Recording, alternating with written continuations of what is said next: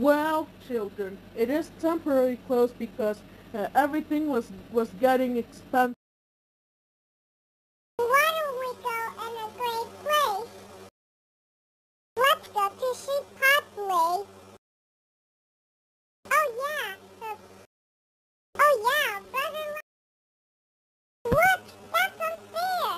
I want McDonald's, not Chipotle. Ginger, son, you better stop whining because McDonald's is temporarily closed. Yeah, brother, you better stop whining because we can even go to Chipotle or we can even go home and cook you mashed potatoes. I have a better idea. Why we can go peek inside and have the funnest time of our life, and we can destroy a McDonald's too. Ginger, don't you dare destroy McDonald's.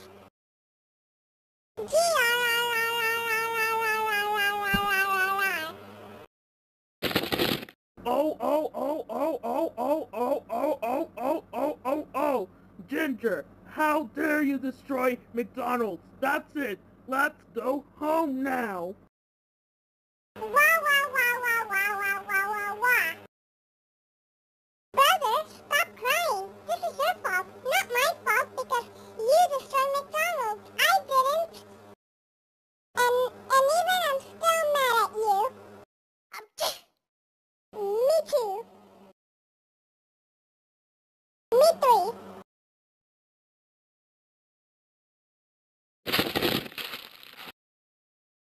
Me five.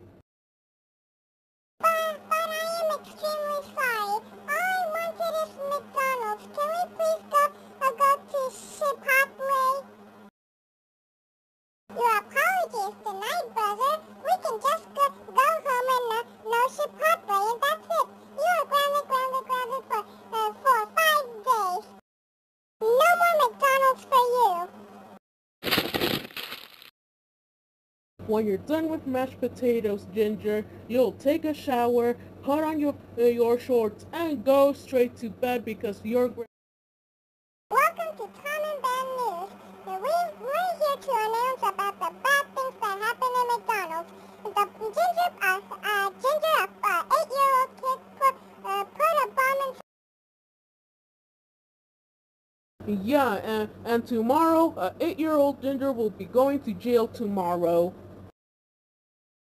Guys, please stay tuned for other bad things happening.